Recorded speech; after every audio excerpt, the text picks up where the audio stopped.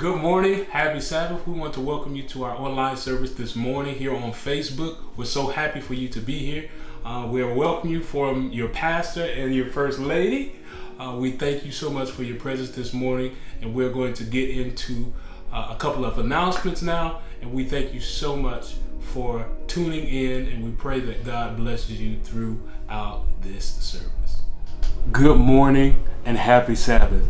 So happy to be with you this day in May the 30th.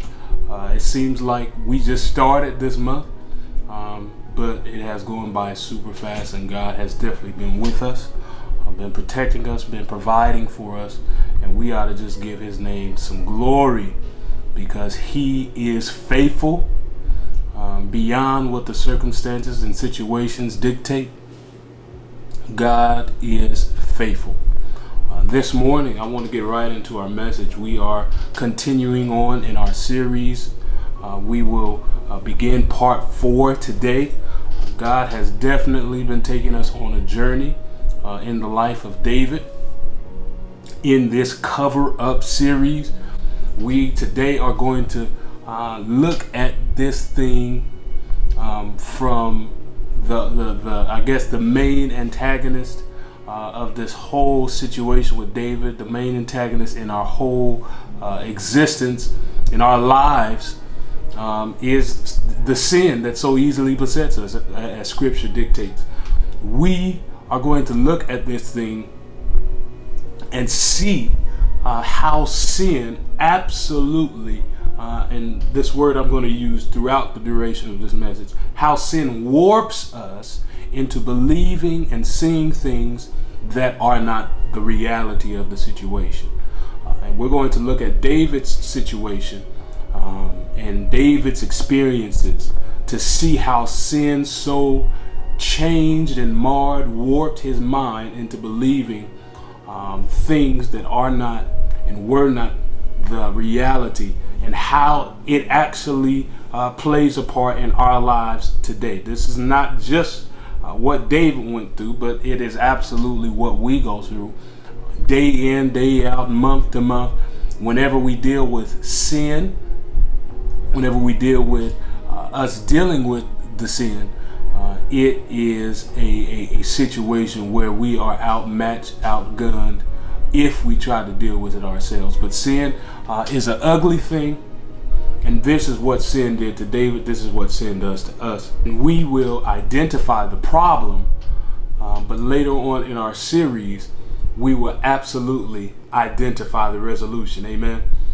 Because that's the main goal that we want to establish here, and that I'm striving to establish here: how bad sin is on one side of the spectrum, but how good God is on the other side. So we are absolutely looking at how bad sin has been, can be, is being for us, and how good God is in that he sees beyond our faults and provides our needs. We are going to look at 2 Samuel again, and we are going to recount some of the things that we went over last week to preface what this week's message is going to entail.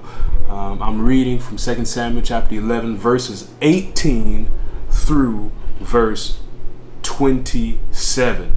Verse 18 through verse 27. 18 through verse 27. I know it's a lot of scripture, but God be glorified. We are reading for the edification of God's people. The word of God says this: Then Joab sent and told David all the things concerning the war, and charged the messenger, saying, When you have finished telling the matters of the war to the king, if it happens that the king's wrath rises, and he says to you, Why did you approach so near the city when you fought? Did you not know that they would shoot from the wall, who struck Abimelech the son of Jerubbesheth? Was it not a woman who cast a piece of millstone on him from the wall, so that he died in Thebez? Why did you go near the wall? Then you shall say, your servant Uriah the Hittite is dead also. So the messenger went and came and told David all that Joab had sent by him. And the messenger said to David, surely the men prevailed against us and came out to us in the field. Then we drove them back as far as the entrance of the gate. The archers shot from the wall at your servants, and some of the king's servants are dead, and your servant Uriah the Hittite is also dead. Verse 25, then David said to the messenger, thus you shall say to Joab, do not let this thing displease you, for the sword devours one as well as another. Strengthen your attack against the city and overthrow it, so encourage him. Verse 26, when the wife of Uriah heard that her husband was dead, she mourned for her husband. And when her mourning was over, David sent and brought her to his house. And she came and she became his wife and bore him a son. But the thing that David had done displeased the Lord. If you permit me for a little time this morning, I'd like to speak under the topic entitled, The Cover-Up, the Spoils of Sin. The Spoils of Sin. We're praying, dear Heavenly Father, speak your thoughts, fill our hearts, blow our minds. In Jesus' name we pray. Amen. So we've gone through the narrative of David. We've seen where David has obviously gone off the deep end. He has committed adultery, and now he has added murder to his list of sins that he has committed.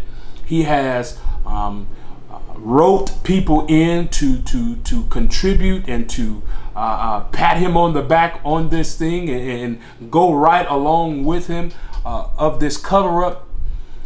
And at some juncture, here towards the end of chapter 11, David in his mind has reasoned, after he has gotten news that Uriah has passed or that he was slain in battle, he has concocted in his mind that I have done it.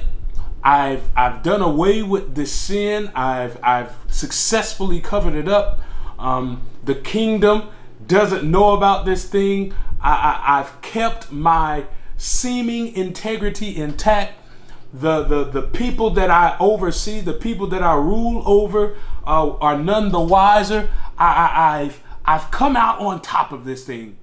And for sin and the sin that we deal with on a daily basis, this thing will so get our thinking off the track that God has had us on and God is taking us to, that we will actually begin to believe that we have successfully pushed our sin to a place where no one can uncover it, and we've successfully covered this thing to a point where nobody will ever find out about it.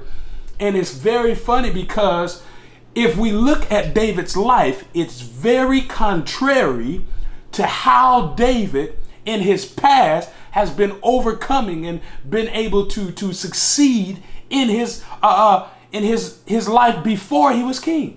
If we look at his story, if we look at his narrative, coming from a shepherd boy to a soldier to being in the king's service and then becoming king, God absolutely orchestrated, God foresaw, God was absolutely there to see every different angle, seeing every different thing, to be able to guide David and navigate through these things that would arise in his life so that he could become and embody the anointing that Samuel, directed by God, had put on David to be the king of God's people.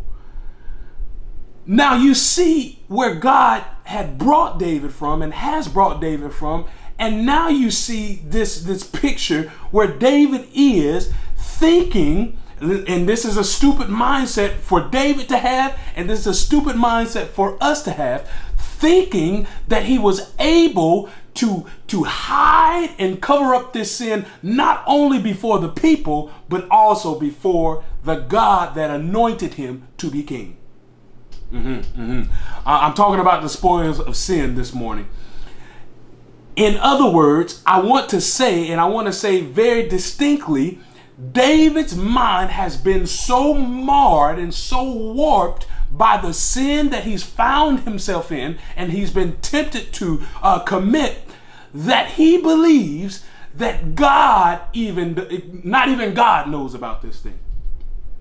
That he's covered this thing up so successfully that he has that he's orchestrated this thing in such a way that not even the God of the universe can uncover this thing. Yeah. Look at this thing, the spoils of sin. There are three things that I want to bring out from this particular part of the narrative that David does and we do also, unbeknownst to us or beknownst to us, or that we try to suppress, that we try to distance ourselves from, so that we do not feel the guilt that comes along with our sin. Now look at this thing.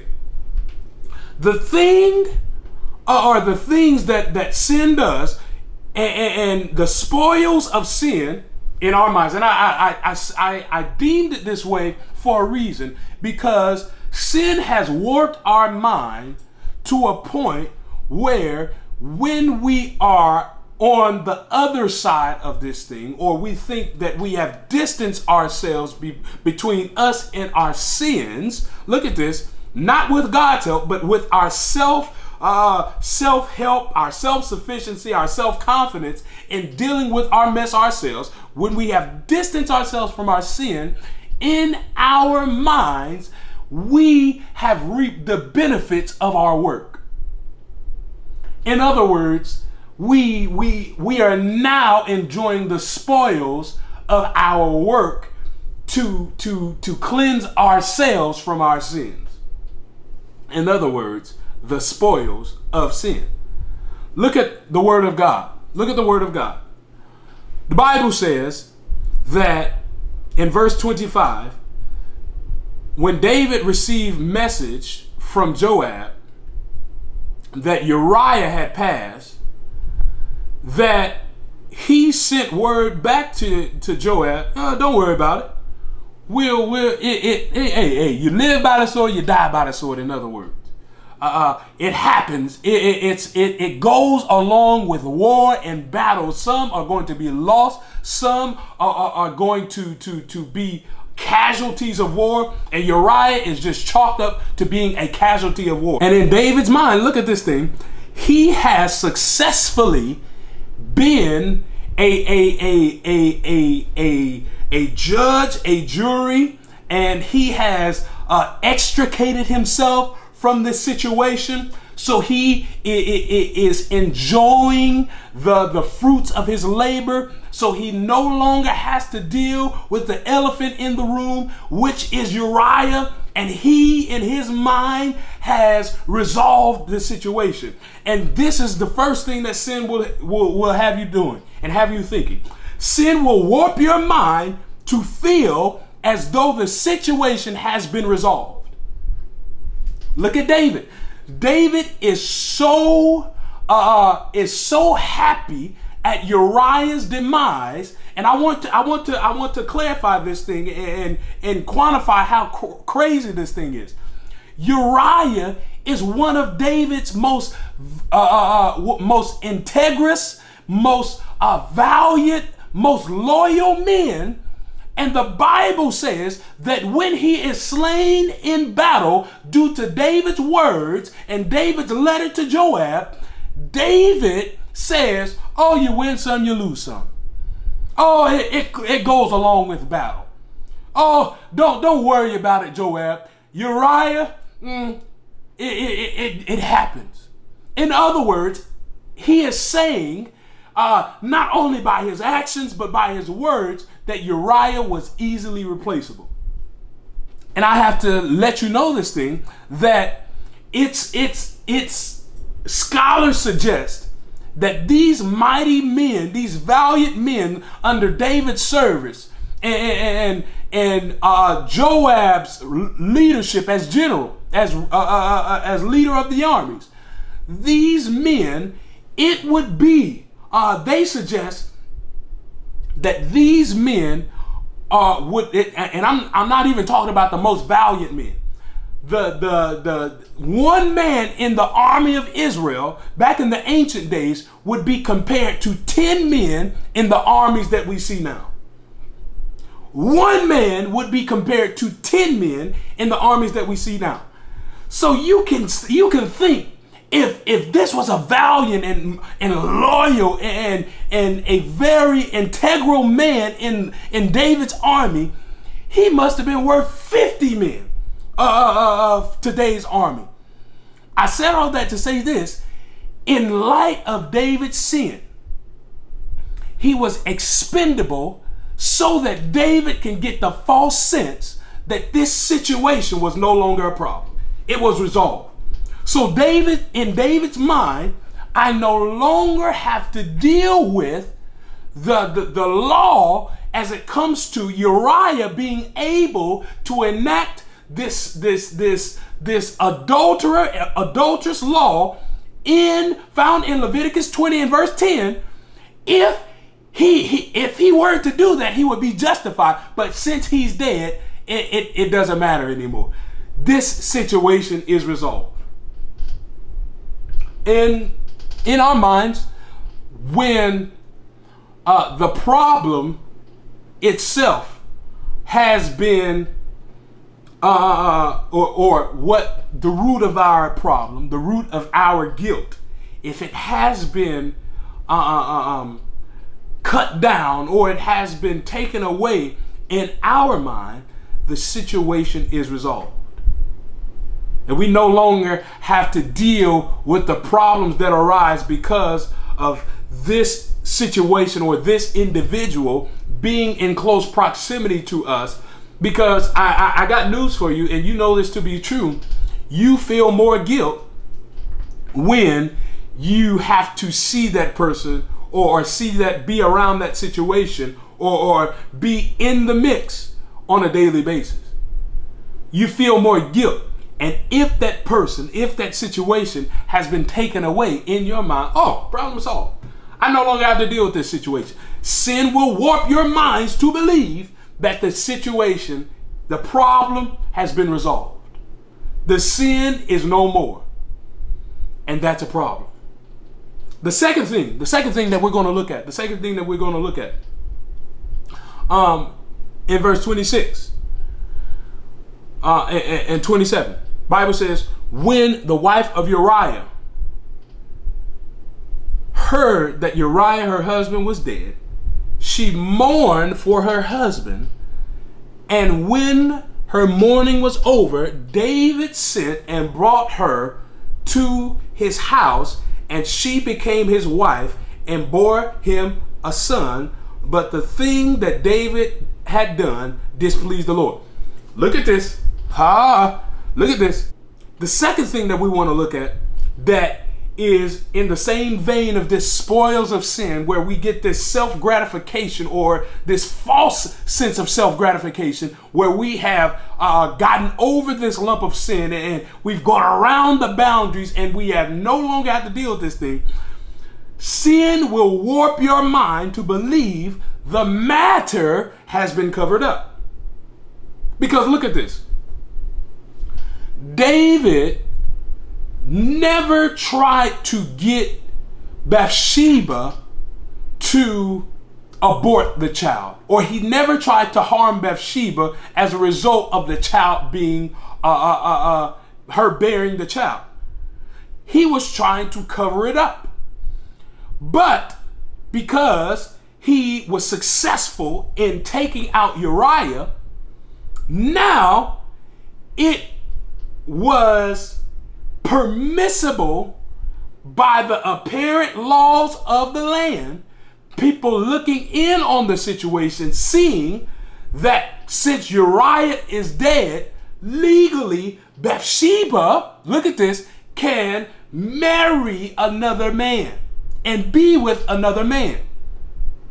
So the Bible dictates in verse 26 that Bathsheba has heard that Uriah is dead, and now she takes the time to mourn. And biblical scholars believe it was between 7 and 30 days that someone would take to mourn. So believing that that Bathsheba actually cared for her husband in some semblance of the form, look, it's believed that she took the 30-day period and was to herself, and she mourned. And then after she was done with her mourning period, the Bible says that David sent for her and moved her into the palace, and she became his wife. So look at this thing. David has sinned in committing adultery, and he sinned in committing murder. Sin, this sin of murder, has convinced and convicted David to the point where he believes that this whole situation is covered up now.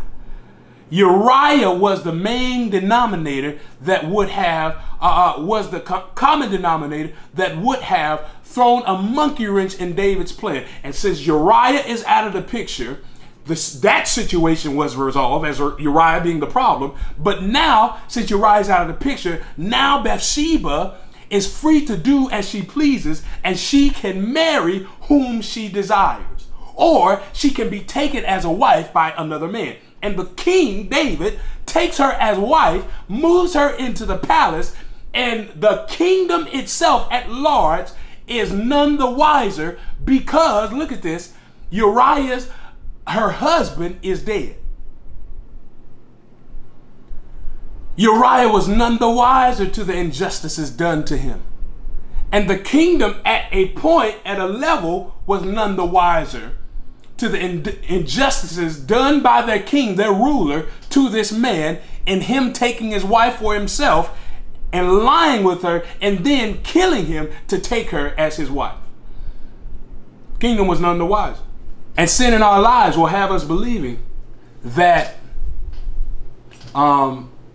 we've successfully masked this thing. And we've successfully covered it up to the point where nobody is going to be able to uncover this thing. And nobody is going to be able to call us out on this thing because nobody's going to know about this thing. And this is what happens. This is what happens. As David does in trying to cover it up from the kingdom and from all of his princes and all of the fellow rulers in his court, as he tries to cover this thing up from them, he also believes, he comes to a level, sin has warped his mind to this point, where he has successfully covered it up from God as well. And that's what we do. And I think this is so silly because though we feel like we've resolved the issue, though we feel like we've covered up the issue, our mess can never be covered up from God. And that's why I prefaced this whole message by going back to David's shepherd years, and when he was in service of the army and then in service of the king, and then he was king, made king in God's will, and God orchestrating that thing. If God saw all the dangers that he would face and brought him out on the other side of that thing, how can God not see the mess that he causes? And I got news for you. God, don't psych yourself out.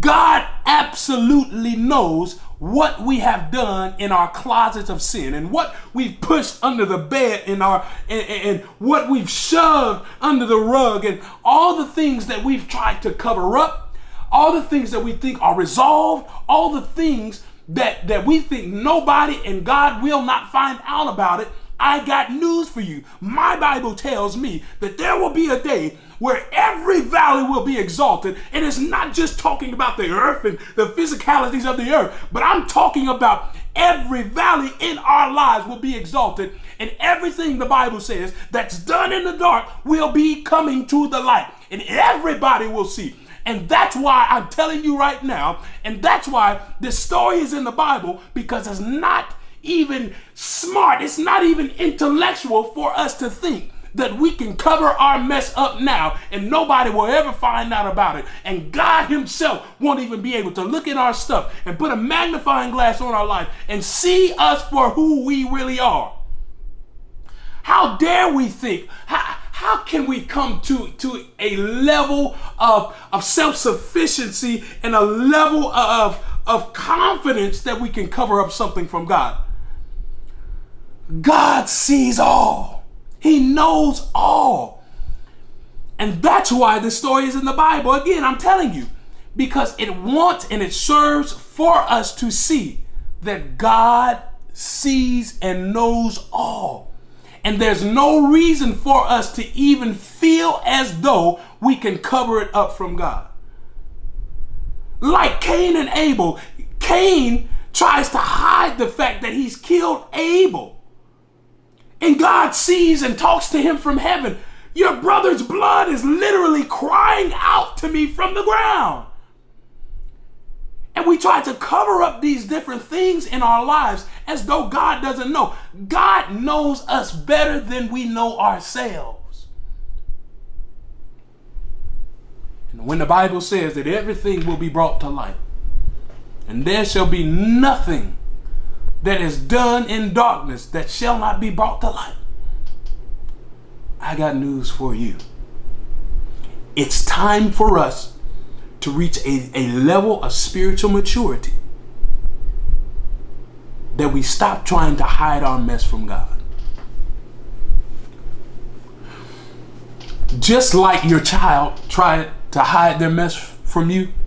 You go and run an errand and you're out and they either break something at home or they got a bad report from school or something like that. When they tried to hide something from you, you came in the house and you immediately see in their faces that something is not right. You immediately see the guilt riddled in their whole body because you know your child. And just like you know your child because it's bone of your bone and flesh of your flesh, and you see yourself in your child, just like you know your child in those ways, God knows us better than that because God created us. He knows what makes us tick. He knows what makes us work. He knows how to orchestrate things in our lives. He knows us, and he knows when we're trying to cover up something. As a matter of fact, he sees when we're trying to cover up something. And it makes me think about Jonah, how crazy Jonah was as the Bible says, he was trying to hide from the presence of the Lord. How do we try to hide our mess from the presence of the Lord? How does that happen? Because, look at this, and I'm giving you an answer right now. Sin warped our mind into believing that we can hide our mess from the presence of the Lord. The spoils of sin. So number one, sin will warp your mind to feel as though the situation is resolved. Number two, sin will warp your mind to believe that the matter has been covered up. And nobody is going to find out about it. Because Uriah died, now I can freely marry and freely be with Bathsheba. She's going through her customary days of the land, her days of mourning. And now the situation is smoothed over. Nobody is none the wiser. The only one that knows about it is Joab. Number three. And this is, I guess, the culmination of how sin warps our minds. Number three. Sin will warp your mind to be unrepentant.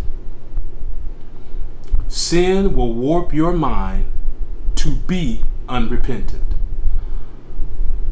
We know that David commits adultery, David commits murder.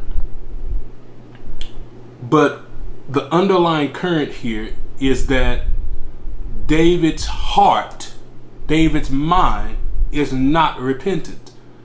How do I know this?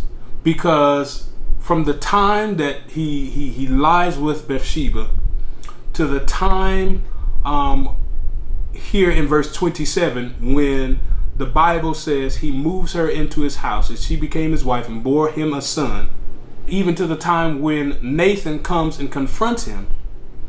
There is no time in between where David is shown as a repentant man. I want you to see this. David, some 9 months have passed where David has committed this sin of adultery and murder and has taken another man's wife unto himself. And he has not even uttered a "God, I'm sorry for the things that I've done. I want to repent of this sin." And as a matter of fact, during these 9 months, little seeds of whispers are starting to get out. Did you hear what happened to Uriah? Do you see that Bathsheba is now in the king's palace? Something's not sitting right. And it's starting to spread around the king's palace. And it's starting to spread throughout the kingdom. And people are beginning to whisper that the king's integrity is in question. Wait a minute, this is our ruler and this is what he's doing. This is what's going on in the king's house. Yet David is still unrepentant. Sin has so warped him to the point where he thinks the matter has been resolved, and he thinks that it's been covered up in such a way that nobody can find out that he's not even sorry for the mess that he's caused. We're the same way. When we believe that the situation has been resolved and our mess has been covered up, sin will warp us to the point where we believe that, oh, we're not at fault. We bear no blame in the situation. But God says in his word, be sure your sins will find you out.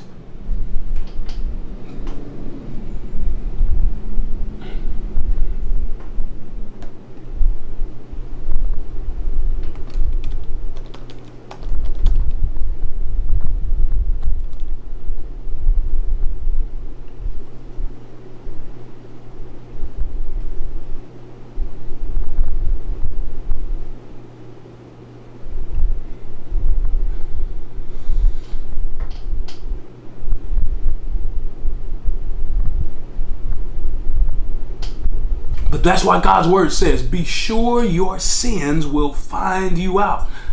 Don't ever get to a point, don't ever get to a place where you think you've covered up, you think you've resolved, you think that that all this stuff has been taken care of, that it warps you to a point where you're unrepentant and you don't come to God for sin. Because I got news for you, and I've said this before. The only sin that God cannot and will not deal with is sin that is unconfessed.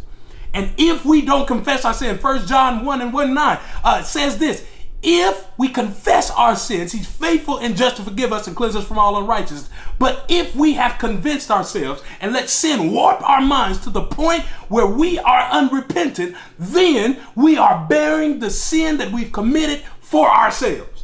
And David, in so many ways, in trying to orchestrate a solution for his problem and trying to rectify his problem without seeking God and without coming clean with the mess that he's caused and the mess that he started in his kingdom, he has believed that he has sufficiently contained this thing to the point where nobody will find out about this thing. To the point, the very last verse of this chapter, verse 27, last part. But the thing that David had done displeased the Lord. I want you to understand this.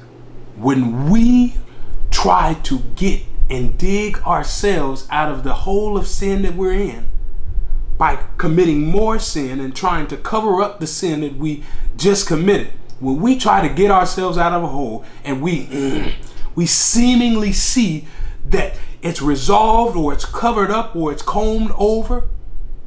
And then we become unrepentant, just like it did in David's life. It will displease the Lord. Because when your heart is not repentant, when your spirit has not been constantly put on the altar of God, praying for forgiveness of your sin, then God can do nothing for you. And that's a dangerous place for us to be in. Stop enjoying the spoils of sin and start dealing with the sin in the only way we know how, and that is to go to God. That's the only way we can deal with this sin problem that we have. We can't go to our doctor to deal with it. We can't get written a prescription to deal with it. We can't go to our friends to deal with it. We can't go to our husbands or wives to deal with it. We can't go to our siblings to deal with it. The only place we can go to deal with our sin is God. That's the only place. And some of us have gotten to a point where we think that we can deal with our sin ourselves. That's the devil lying to you right now. In the name of Jesus, the devil is lying to you, because he is trying to convince you that you can deal with your mess and that you can rectify your situation so that your faith is in yourself and not in God. And David's faith was in himself. David's trust was in himself, to the point where he got to verse 27, and the Bible says the things that David did displeased the Lord. Now, if David had come to God in a repentant spirit after he committed adultery, after that first initial sin, instead of trying to cover it up, if David had come clean to God, then the ramifications of his actions, perhaps God may have had mercy on him and Bathsheba's first child, and maybe the child wouldn't have been taken away. But because David was unrepentant, he had an unrepentant heart, unrepentant spirit, God says, because I love him so much. And this is how merciful God is. God, thank you so much. Imagine if this situation had combed over and God would not have taken their first child, and God would not have sent Nathan. If God would not have come to David and called him out on his sin. Imagine where the nation would have been led at that point. It was already under duress, but it would have been led further and further away from God, because David would have thought, I got away with this sin. I can get myself out of my messes. And that would have led a whole nation to ruin. And it will lead us to ruin if we believe that we can get ourselves out of our mess. Stop enjoying the spoils of sin. Give your mess to God. Confess your sins to God. Because God is the only one that can deal with your mess. You can't deal with it. I, as your pastor, cannot deal with it. Your therapist cannot deal with it.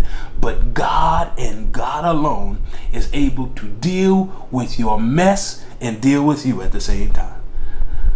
Because God is the only one, and we don't have this skill. We don't have this level of righteous indignation.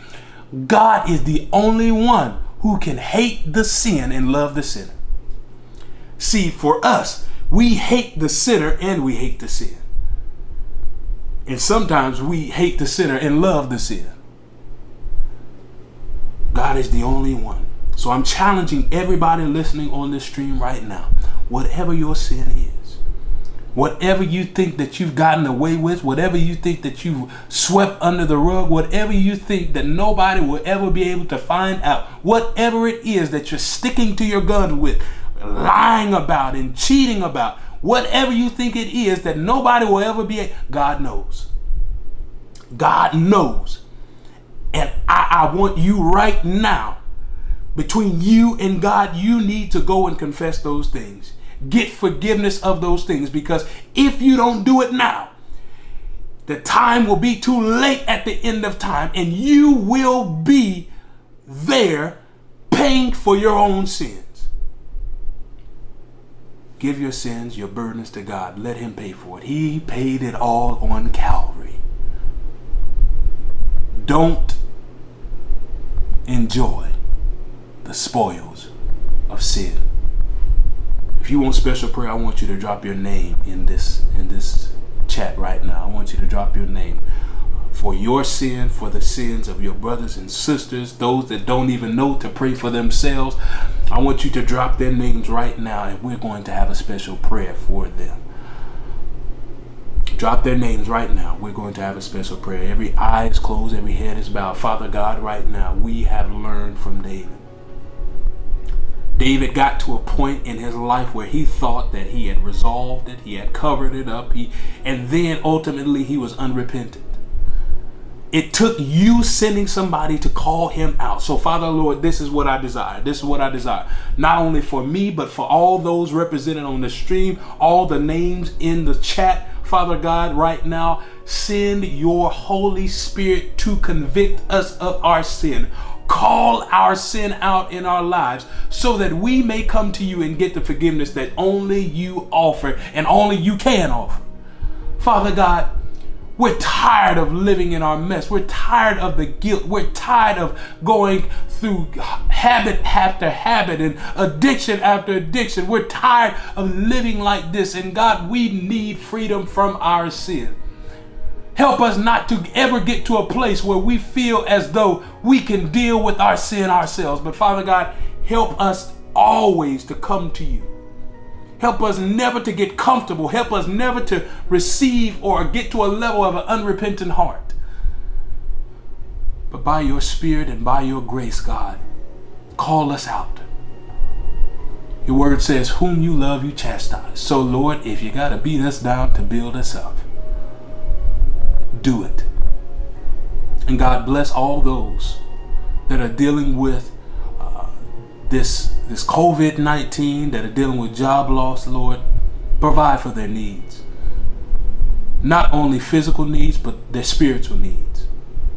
And if there's anything in this prayer that I failed to ask, Lord, you in your infinite wisdom, you in your grace and mercy, fail not to grant it for us. And God, help us to depend on you to take care of our mess. And help us not lean to our own understanding. And if you do this for us, Master, we'll be careful to give you all of our praise. In Jesus' name, amen. Blessings on you.